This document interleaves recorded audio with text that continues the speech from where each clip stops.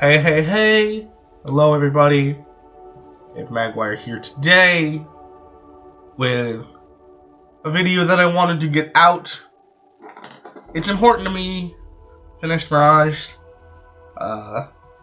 this weekend, and the story just it got me. For those of you who are questing Mirage and aren't quite there yet, and don't want spoilers, that's fine. I won't be around to be quick off. But today's a theory video. Haven't got a theory video out in a while. Because basically, we learned that Mallory is actually Grandmother Raven's daughter. That's what we learned yesterday after defeating Old Cobb. We were unwilling to pretty much kill Old Cobb. Mallory tried to attack him, and he basically captured her and attacked her. And it's really weird, the story of Old Cobb, because he wasn't affected by the fact that he wasn't mad about the fact that he wasn't gonna get to mess up with the sands of time. He wanted Mallory. That was basically his goal. Mallory casts some sort of spell. Old Cobb basically catches it. Mallory gets a dumbfounded look on her face, and he pretty much takes her. My real question is, why was Baba Yaga taking care of her? Baba Yaga actually, I think, called her daughter or something. Is Mallory adopted? Was Baba Yaga under Grandmother Raven's spell? A lot of questions ran through my mind when I found that out. A lot of questions came through. A lot of things I had to think about. And I had to think about Shadow a little bit more. And I had to think about the void out here. And what is this void? And I've contemplated it a little bit more. I don't know. Because we know there's the Cabal, which is basically, they're the ones who created the Arcanum. I believe they called it the Arcanum in the beginning, this in the dialogue. But the scholars did not like what they were going to do. As the Arcanum, as we found out, is basically a safe haven. Alright? It's a place that is actually not connected to the spiral. Meaning, the Arcanum is like a ship. The Arcanum is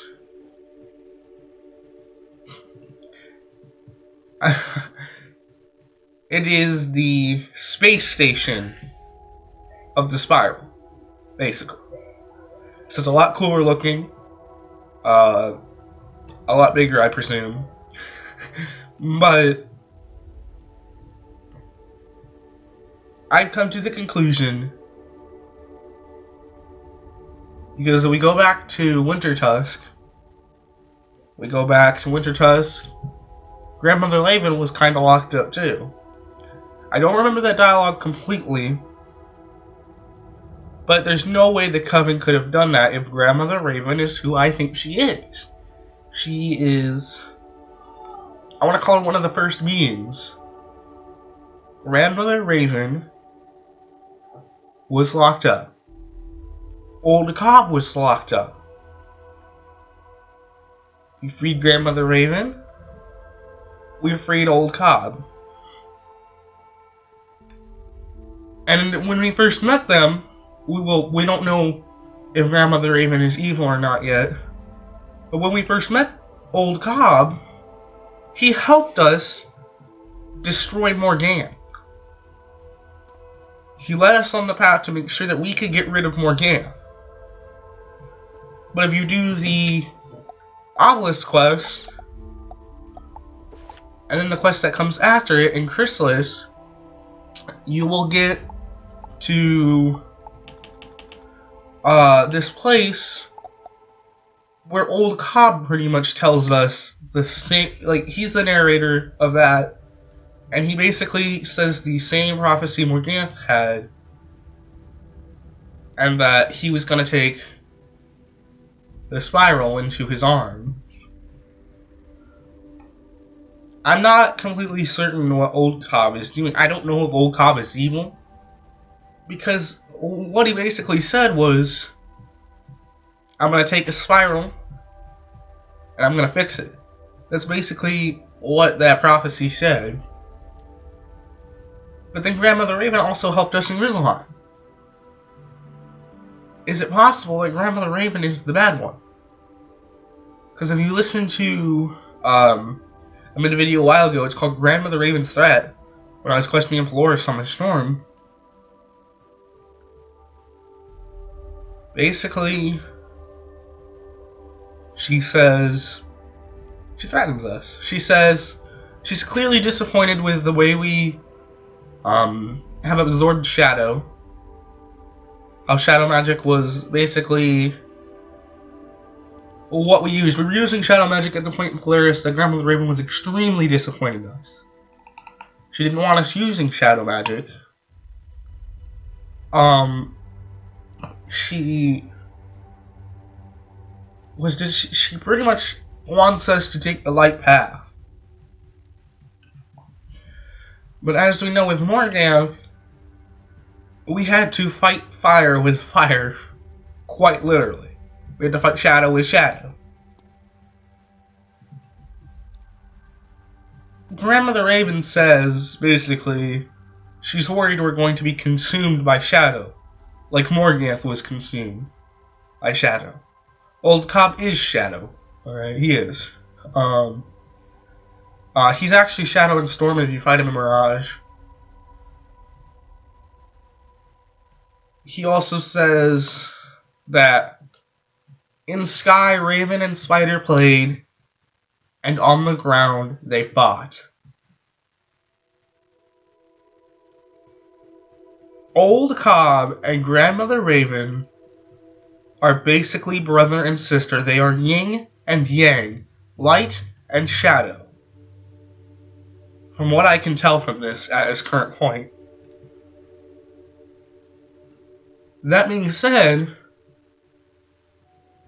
who's good, who's evil? Or are they both evil and they think they're doing good? I don't know. And at this point, there are 3 original beings, alright?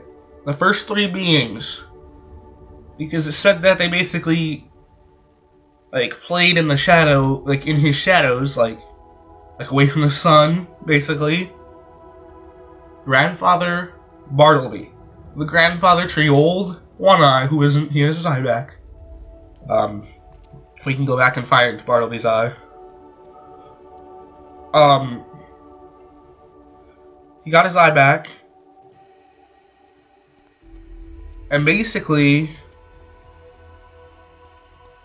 now, it's really confusing. So the 3 creatures were Bartleby, this tree that we're in right now, Bartleby, Grandmother Raven, and Old Cobb, the spider, basically. Old Cobb's children were the rat, the scorpion, and the bat. And we fought the rat and we fought the scorpion. We did that. Next is the bat. Grandfather Bartleby's children, the Dragon Titan, the Ice Giant, and the Storm Titan.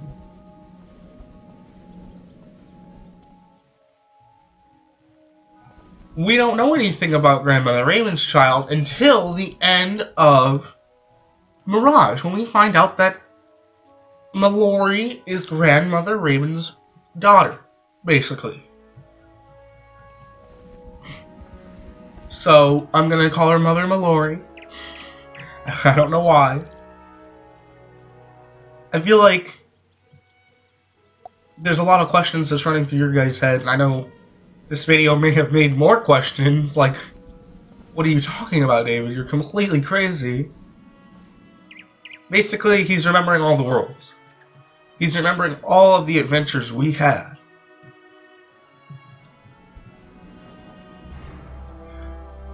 Is Bartleby... is Bartleby going to tell me what happened between... Will we seek to Bartleby for guidance for what happened between Grandmother Raven and Old Cobb? Because Bartleby stated that he needed time to remember. Maybe he's trying to decipher what's been going on. Maybe his eye knew, and maybe that's why the Cabal wanted it, something with the sands of time. They wanted to restore the first world. Because Grandfather Bartleby, his roots are so deep, it connects each and every world in the spiral. Alright? Even the worlds we don't know about, which we know with Lydia Grey Rose is her world. I think her world's like the candy world or something like that, or the food world. Same place the Gobblers came from. But Wizard City, Crocotopia, Marleybone, Mushu, Dragonspire, Grizzleheim, Celestia, Wisteria, Safaria, Avalon, Azteca, and Chrysalis even. Polaris and Mirage. The Arcanum, as we mentioned earlier, is not connected at all to any of the worlds. But what we found out was... Okay, also, notice these encryptions. This writing inside of Bartleby. Bartleby keeps the spiral door inside of him. I don't know if this is the first spiral door. Because if you look here, you have the Ravenwood Manor. Right, you have the Ravenwood Manor. But then you have all these... this writing. And some of it looks like it was from, like, it looks Grizzleheimish. But not all of it makes sense. You know, there's carpet and stuff put out inside of Bartleby. Is it natural? Maybe. I don't know. It's something I have to think about. Basically, who Bartleby is. Every world has a place where they keep the world gate. Like Marleybone, for example, they keep it in a chapel. Right? They literally, this is a church, okay? Think about this for a minute. They sit here every Sunday, right? And they basically worship the spiral door. The world gate. In all of its glories. Right? And you have Mr. Preacher. He comes up here and preaches how amazing that gate is. And how Marleybone would not exist without it. Basically. But I've also come to the conclusion that Bartleby, his roots are directly connected to each and every spiral door. Each and every single one. So in worlds like Azteca, places that got completely destroyed based on the storyline, even though you could still go to Azteca. When those worlds got destroyed, Bartleby's roots are just hanging there. They probably got stung by the damage that caused. But the prophecy is, the mirror will break, the horn will call, from my shadows I strike, and the skies fall. Which we hear old cops say it, in narrating that story once you do all the obelisk quests and stuff. But then it's also Morgana's prophecy. And he talks about a chosen one. There's a lot of possibilities. I've gone on to a 15-minute tangent today, fam. If you thought it was interesting, I know theories. A lot of people like theories. If you want to see more theories videos, let's get this video to 15 likes. And I'll make some more theory videos. Anyways, guys, thanks for watching. Like, comment, and subscribe. Stay safe, and peace out.